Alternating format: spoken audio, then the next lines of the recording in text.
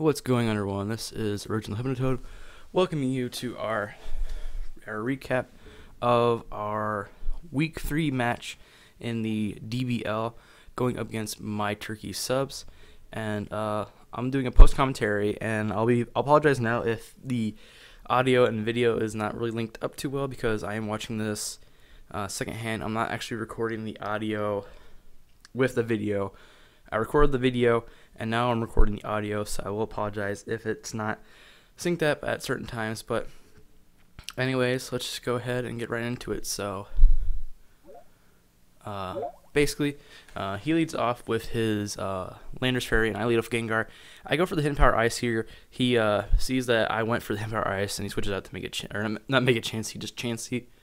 I go out into Barb, our Mandibuzz. He goes back out into Lando. I Toxic the Lando, and I see that he's Life Orb.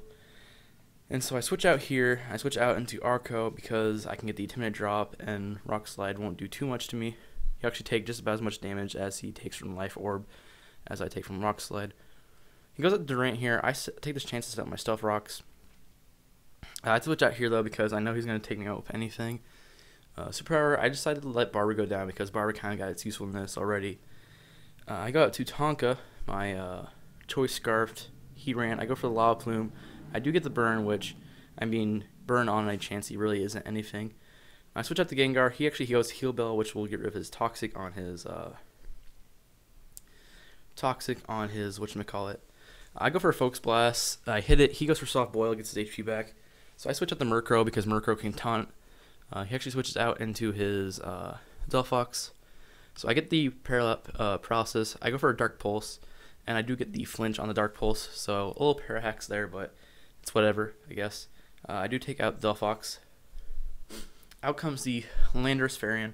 I go for the Feather Dance, just expecting him to go for like a Rock Slide. He actually goes for U-Turn, which is a little bit bad, I guess. He goes out into his Zelf here. I go out to Arco to kind of bluff the Choice Scarf. He actually goes for a Fire Blast, which I resist and eat it pretty well. I go for a Knockoff, which will one-shot easily. He goes back out into his Durant, and I go out into Gengar, predicting Superpower. He goes for the X-Scissor, which is fine. Focus Blast from my Gengar is going to take out the Durant, though, so no problem there. He goes back out into his Landorus. I switch out here into Heatran because I figured there'd be no way he'd go for an Earth-type move. I do outspeed with the Choice Scarf and take out the Mon with the Lava Plume. He goes out to Slowbro. I take this chance to go to Raikou. He's going to go ahead and Mega Evolve and Calm Mind up.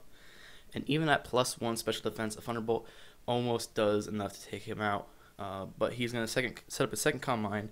So a Volt Switch is going to take out the Mega Slowbro, which just leaves Chansey left for him. And with Volt Switch, I can switch out into Arco and just go for the knockoff to knock off the Eviolite to make Chansey even less of a threat. I think he actually just goes for the Seismic Toss here, knowing that I can't really do anything else, and Earthquake is going to take him out. So we do beat MyTurkeySubs in a 4-0 victory. Very good match by MyTurkeySubs. One thing I will comment on is the fact that he didn't, that he brought kind of the same mons that he's been bringing the past few weeks. So I kind of had an idea of what his team was going to be. He has a really good core in Mega Slowbro and Chansey. But luckily, I have a pretty good counter to that with Raikou for the Mega Slowbro and Gengar because Gengar can't really get damaged by Chansey whatsoever. So, kind of upset that I misplayed Barb a little bit, but I guess, you know, that's the things you have to have happen. Basically, my two walls went down. Even though you can't really count Murkrow as a wall, it's more just a check for certain mons.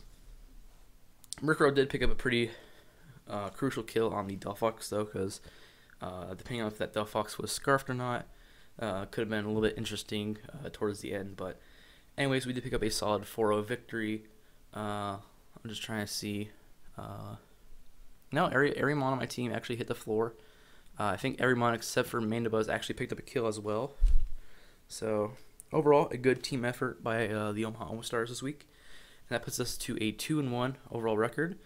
And spoiler alert, I'll just say now, I actually know the result of the other two members in my division.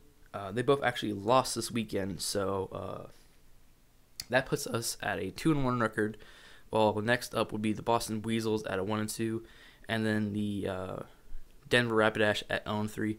So right now we are leading the division. We also have a pretty solid differential advantage as well. So hopefully we can just continue going on like this. And yeah, so I'm going to go ahead and end this recording now. Thank you all for watching, and I'll see you all in the next video. Bye-bye.